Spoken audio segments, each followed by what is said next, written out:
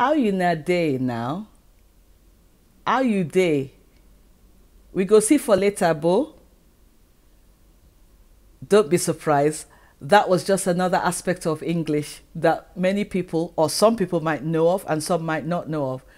Welcome to me, where we're talking about motivation, education, and engaging. And the reason why I said that in that way was because we need to ask ourselves, are we speaking English? Or what are we actually saying? We are speaking English, but there are different aspects of it. And I think we need to be aware of that, because sometimes we think, oh, because we went to school, I've got a degree, I've done so many things, I can speak now, especially people from Africa, some parts of Africa, whereby we come to a country, we've got that degree, we assume that, okay, we speak well. But then you come into another country and they don't have a clue of what you're saying. They might fake it and say, okay, I hear you, but are they hearing you? So I think it's very important to ask ourselves, am I speaking English? I think it's a good thing to think, am I actually saying what the other person needs to hear? Does this person understand me? I'm saying this because communication is only as effective as the other person understands you. So yes, you might say, I've said it, why didn't he understand me? Why didn't she understand me? We really need to think that, are you speaking the language the way that they know? It can happen in the corporate world. It can happen to our children. And I'm going to be giving you some examples. It can happen wherever we go. Do we understand the lingua? Do we understand what's the culture of that organization? So are we speaking English? I say this because sometimes, okay, is Margaret talking about the accent? I'm not talking about accents, because you can have an accent, but your words are still understood. You are actually communicating. So the emphasis is on communication. So even when you speak in a way that the language is not as it should be, I think it's about communicating. And I don't think people should be pulled down to say, oh, because she spoke wrong English. I met an old friend of mine. This was way back in Africa again.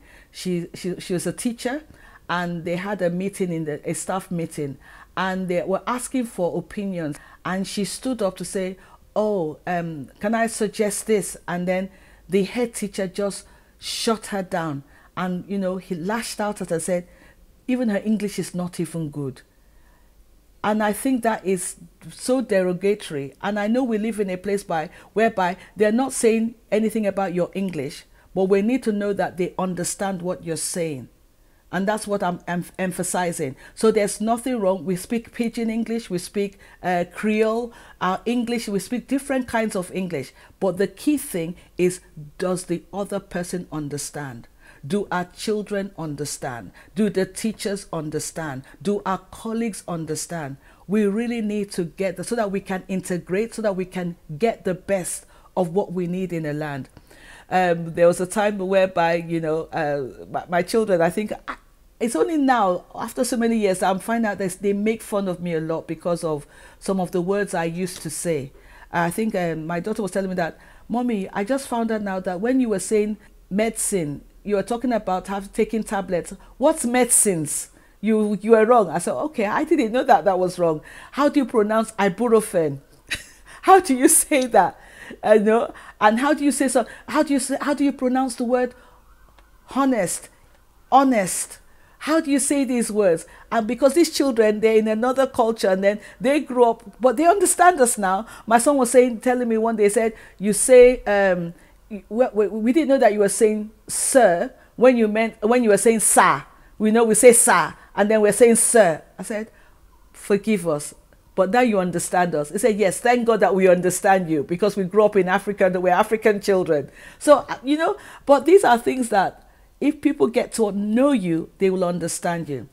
Another reason why I need to say this is I get people that come to do assessments in maths and English, and they assume automatically when they do a test that they need to be at a certain level. They argue with you to say, I believe I'm at a level 2.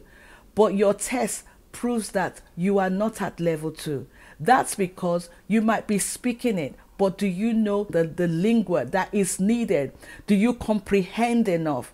And that's why we encourage people that even though you can speak it, we now live in another place. We need to think about, what do I need to get to where I need to? And if I need to read more, do I need to watch more? Do I need to listen more? There's some programs I had to watch on the TV to understand what they were saying, so that, okay, when I'm now communicating, this is the culture, this is what they're saying in that place. It's not always about reading or going to a classroom, because you can go to a classroom, but you're not practicing it, you're not speaking it. So I want to encourage us as well that let's expand our horizons a bit more. Let's appreciate our language.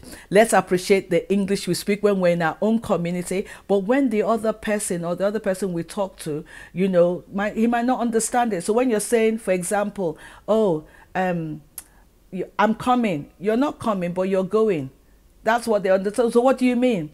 Another friend of mine, when she first started working, her supervisor would say, do you mind taking those boxes down there? But because the person said, do you mind, her understanding was saying, oh, but I do mind, so I don't have to carry the boxes. So it's about that understanding. So it's the way language is used. There's a way people suggest things here that, you know, instead of saying, oh, I want to support you, you might say, I want to make sure. But the way making sure sounds a bit much more controlling. So that now they've changed it to say to support, to ensure. So it's about looking at the language that is being used and how the English is being spoken. And you know, I believe very, very much in the fact that because we're in a multicultural society, the way we understand things is different. The way we speak English in our country is different. How do they speak it here? How can we communicate better? It's very, very crucial. So let's do that. I want to end with this. I came back to the country so many years ago, and I did an interview to get back into college. And one of the questions they asked me was, can you tell us about your experiences with the big lottery? Because I didn't understand what I thought they were talking about lottery, because back home, when you do lottery, that means you're gambling. So I thought that was what they were talking about. So you can see where I'm coming from. So when they say big lottery, I thought it was, meanwhile, it's about a funding, a charity. So the big lottery is about, you know, getting money together, supporting charities, you know. But I just thought, oh, lottery, you're playing lottery. That's what my understanding was so different.